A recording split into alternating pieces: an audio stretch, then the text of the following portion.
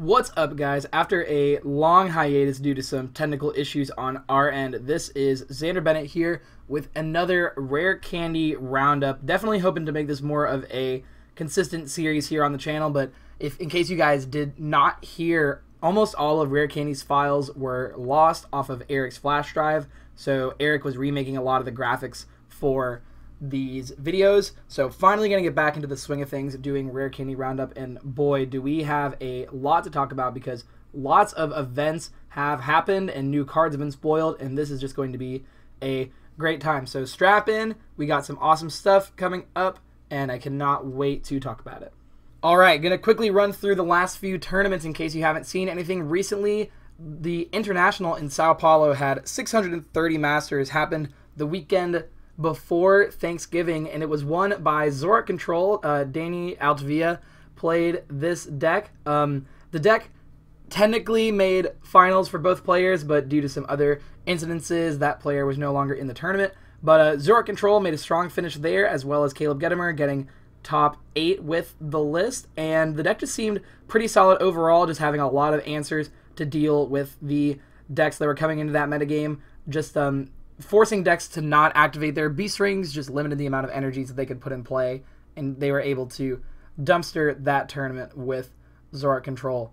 Moving on forth, there was a regional the following weekend in Roanoke, Virginia, that was won by Jimmy Pendarvis. This is his second regionals win of the season, and he won it playing Gardevoir Swampert Alola Ninetales. This is a really cool deck that Robin Schultz first played at a regional over in Europe.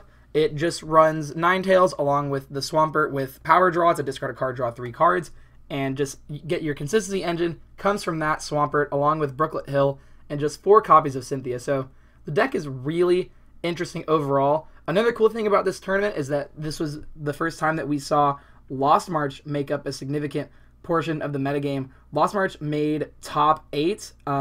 This is the first tournament that this deck really broke out. There was also a top 32 finish of the deck and a few more, I believe, in top 64. So pretty cool overall that we're seeing new archetypes still break out as Lost Thunder is coming out, kind of exactly like what we expected.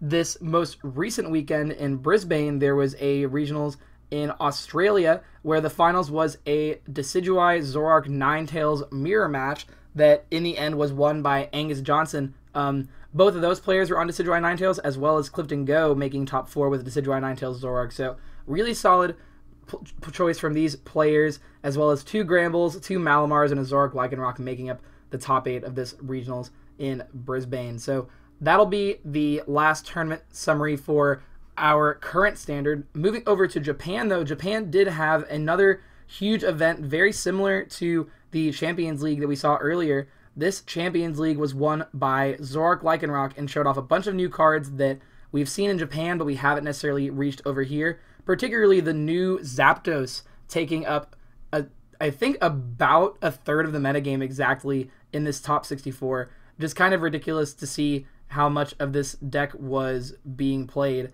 Yes, there were 23 copies of the Zapdos deck in top 64, making up 38% of the metagame. The lists were either just kind of running Zapdos with some other non-GX single prize attackers, or they were running a thin line of the Jolteon GX that we reviewed on this Rare Candy Roundup. So if you're interested in seeing more about that before we talk about it in regards to Team Up, you can definitely go back and check out that last video.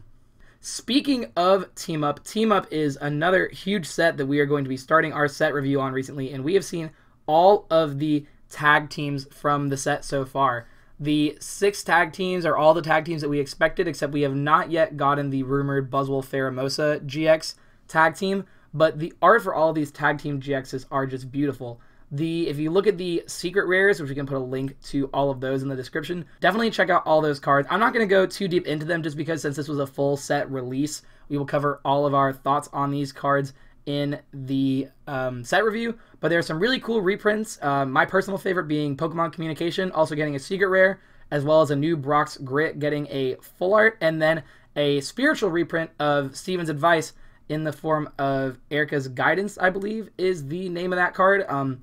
just being able to draw a lot of cards, and Erika's Hospitality, my apologies. Also, for Team Up, we've gotten the Ultra Beast with Pikachu and Zekrom on it. The cool thing with this is that we have a new energy design, which is always something fun to see. Looks kind of like a metallic, almost Pokedex shape-like thing. And then the GX marker, like how the Ultra Beast GX marker changed to red, this one is yellow and it says Tag Team on it. So that is pretty cool. I always pick up an Elite Trainer box of every single set just as something fun to collect, so I'm excited for that. But we did get one more GX, though, that will be, it's in Japan's Sun and Moon 9A for Night Unison. It is Gardevoir and Sylveon GX.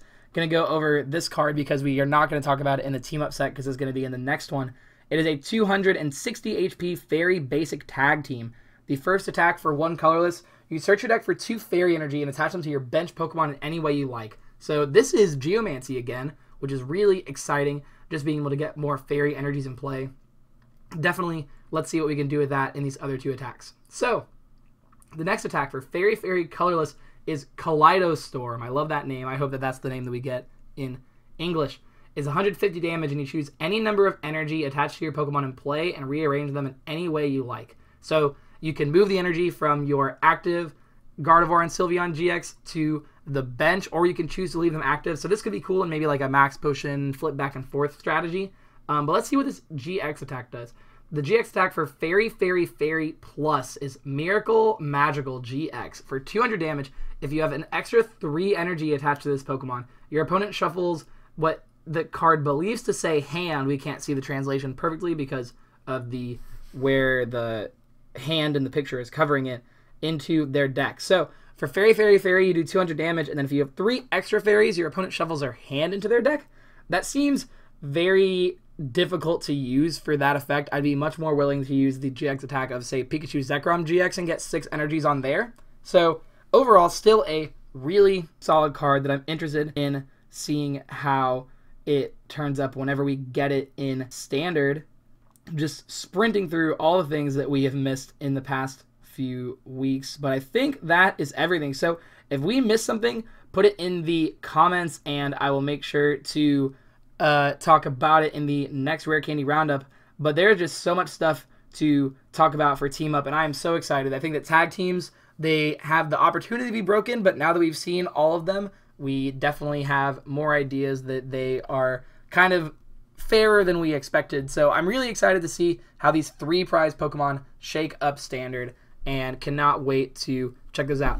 But anyway, this is the fastest Rare Candy Roundup that you will ever hear. Hope to slow down the pace as we get to a more regular schedule, but there's so much information to cover that didn't have a ton of time to talk about everything in as full of detail. But make sure to check out the channel as we get more content up and running, as Eric gets all of the clips and graphics back to where they're supposed to be. If you enjoy this content, be sure to check out our Patreon. We really appreciate all the support that you guys give us. There's some extra benefits on there, including articles that myself, Eric, and Kenneth write, as well as you guys are able to talk to us about what all we put up in the video. So definitely check out the Patreon, and there will be a link in the description below. And this is Xander Bennett signing out. Thank you.